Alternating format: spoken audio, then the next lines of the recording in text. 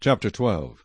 Now the word of the Lord came to me, saying, Son of man, you dwell in the midst of a rebellious house, which has eyes to see but does not see, and ears to hear but does not hear.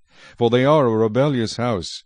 Therefore, Son of man, prepare your belongings for captivity, and go into captivity by day in their sight. You shall go from your place into captivity to another place in their sight. It may be that they will consider, though they are a rebellious house. By day you shall bring out your belongings in their sight, as though going into captivity, and at evening you shall go in their sight, like those who go into captivity. Dig through the wall in their sight, and carry your belongings out through it. In their sight you shall bear them on your shoulders, and carry them out at twilight. You shall cover your face, so that you cannot see the ground. For I have made you a sign to the house of Israel.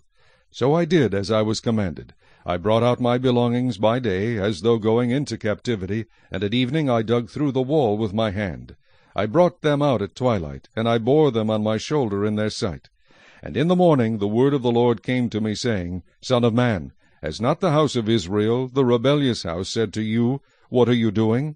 Say to them, Thus says the Lord, This burden concerns the prince in Jerusalem and all the house of Israel who are among them. Say, I am a sign to you. As I have done, so shall it be done to them. They shall be carried away into captivity. And the prince who is among them shall bear his belongings on his shoulder at twilight, and go out. They shall dig through the wall to carry them out through it. He shall cover his face, so that he cannot see the ground with his eyes. I will also spread my net over him, and he shall be caught in my snare. I will bring him to Babylon, to the land of the Chaldeans. Yet he shall not see it, though he shall die there. I will scatter to every wind all who are around him to help him, and all his troops, and I will draw out the sword after them. Then they shall know that I am the Lord, when I scatter them among the nations, and disperse them throughout the countries. But I will spare a few of their men from the sword, from famine, and from pestilence, that they may declare all their abominations among the Gentiles, wherever they go. Then they shall know that I am the Lord.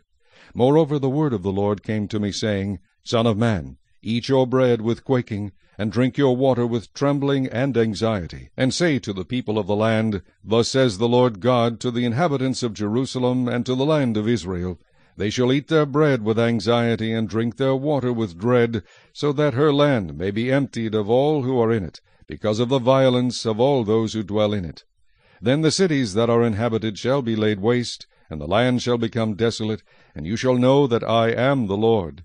And the word of the Lord came to me, saying, Son of man, what is this proverb that you people have about the land of Israel, which says, The days are prolonged, and every vision fails? Tell them, therefore, Thus says the Lord God, I will lay this proverb to rest, and they shall no more use it as a proverb in Israel. But say to them, The days are at hand, and the fulfillment of every vision. For no more shall there be any false vision or flattering divination within the house of Israel. I am the Lord, I speak, and the word which I speak will come to pass. It will no more be postponed. For in your days, O rebellious house, I will say the word and perform it, says the Lord God. Again the word of the Lord came to me, saying, Son of man, look, the house of Israel is saying, The vision that he sees is for many days from now, and he prophesies of times far off. Therefore say to them, Thus says the Lord God, None of my words will be postponed any more, but the word which I speak will be done, says the Lord God.